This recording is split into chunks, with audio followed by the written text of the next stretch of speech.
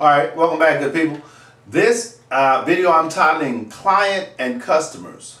Now, this week's video has been based on business side of what you're doing. When I say the business side, there's terms, there's a language that goes with business, right? Clients and customers are part of that. The video before this one was advertisement. The video before that was marketing. And the one before that was consultant. All those are in line with the business world that you would be dealing with as a consultant or as an entrepreneur online. You have to become familiar with those terms and many, many more. So knowing that, feel free to go back over those videos and get some pointers about some of the things that I read to you about how to benefit in each one of those avenues for you and your system, because we all have different systems or different ways of doing things. That's one of the things I love about my company, is if I have to be a certain place at a certain time, then that won't interfere with anything I have to do, because I can always do what I do within my system when I want to, right? Of course, I have times that I do certain things, but I can be flexible, right? Options. You want more options. Choices. You want more of those. You don't want to just have to take vacations in one or two places. You like to take vacations in unlimited places, right? Yeah, me too. You don't want to just drive one type of car. You want to be able to have the option of driving several types of cars, right? Yeah, me too. So that's not asking too much.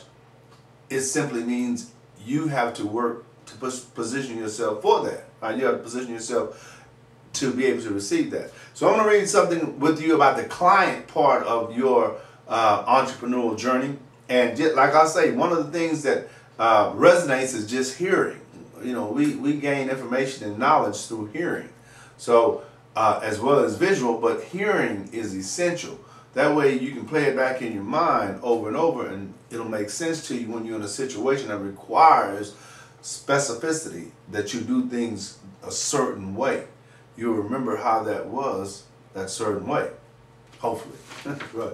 All right, now it says client and customers. A person or organization using the services of a lawyer or other professional person or company. A person who engages the professional advice or services of another. That is the definition by Merriam-Webster. Now, strictly defined, a customer is someone who buys goods or services from a store or business. The word client can also mean customer, according to most dictionaries, but has a separate definition as someone who receives professional services. Is consumer or customer the same thing? Ask yourself that. Someone who's a consumer or a customer, is that the same thing? The term consumer and customer are often used interchangeably, but a consumer and a customer are not always the same entity. In essence, consumers use products while customers buy them. A consumer may also be a customer, and a customer may also be a consumer, but situations occur where this is not the case. All right, another question. What is the meaning of customer relationships? Any idea? Good. Customer relationship management, CRM, is a term that refers to practices, strategies, technologies that companies use to manage and analyze customer interactions and data throughout the customer life cycle, with the goal of improving customer service relationships and assisting in customer retention. I like that. Don't you like that? Customer relationships. See that term, customer relationships? Keep those in mind as you hear those. What is customer relations? Customer relations is the process and manner by which a business develops, establishes, and maintains relationships with its customers. Businesses rise and fall through the support of their customer bases. Consequently, it is absolutely essential that you develop effective customer relations. Now, how do you build customer relationships? Glad you asked. Here are 5 essential tactics. Build your network because it is your sales lifeline.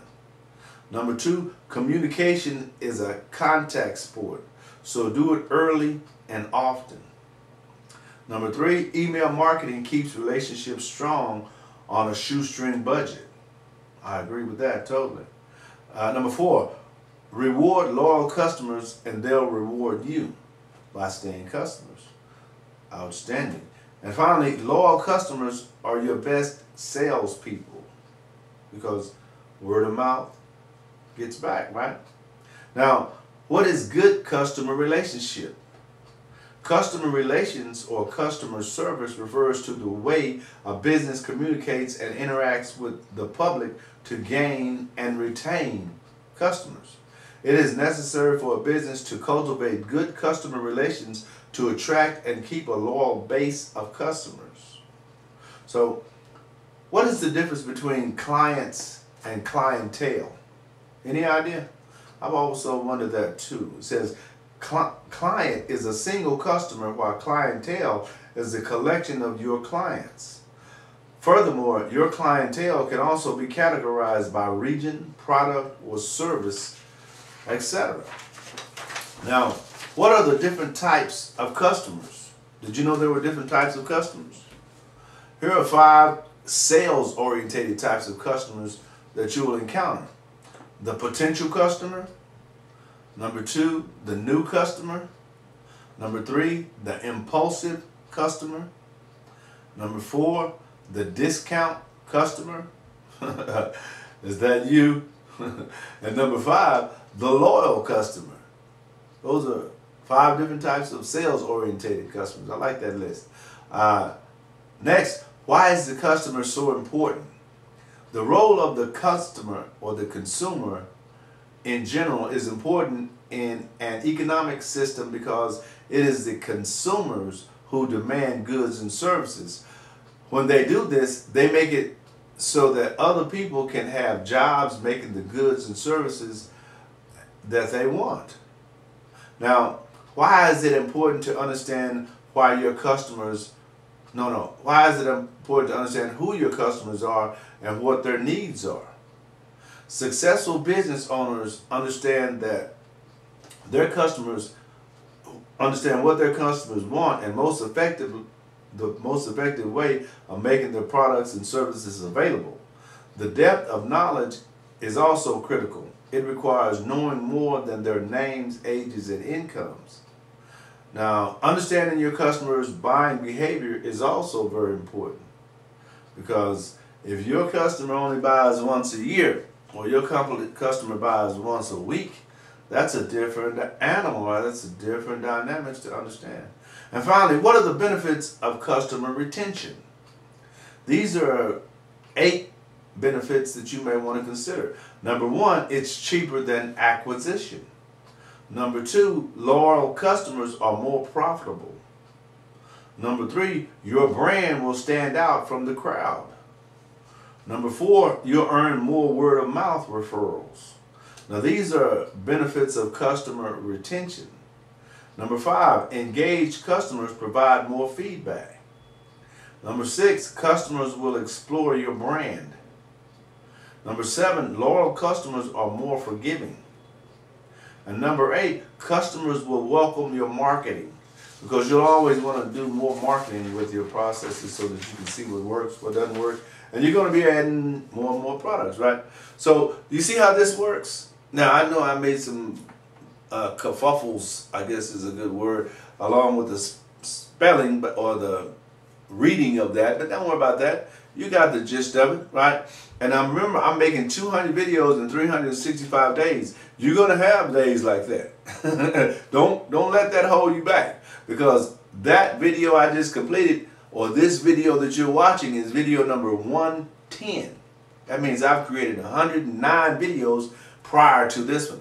So put yourself in those shoes and see where you are. Are you making a few errors here and there? And then you got this thing called life that we do, right? Life outside of this is relevant as well. So what am I doing outside? You know, I'm making moves, right? I'm creating things. I'm not just doing this. I'm doing other things. And I hope you are too, because opportunities will come, and they have. And I still have to make a decision as to whether or not I want to take advantage of those. But, you know, when the right one comes along, you can rest assured that I will make that decision, and it will be yes. I'm simply waiting on it, and it will come, because that's how it works. If you keep putting in the effort, if I keep creating value, keep bringing new information to you, sooner or later, somebody who can make a decision will say, hey, let's bring this guy on and see what we can get from him, see what he can do for our crowd. I know he charges $5,000 for an hour speech, but I think we can afford it. I think our system will allow that, right? And they can, because that's the business we're in. And that's the business you want to be in too. My name is Larry James. Welcome to Speak with Larry. My website, speakwithlarry.com. My blog, speakwithlarry.blog. My podcast show, Speak with Larry's Podcast. Simple enough, right? Have a great weekend, and I'll see you on the next video.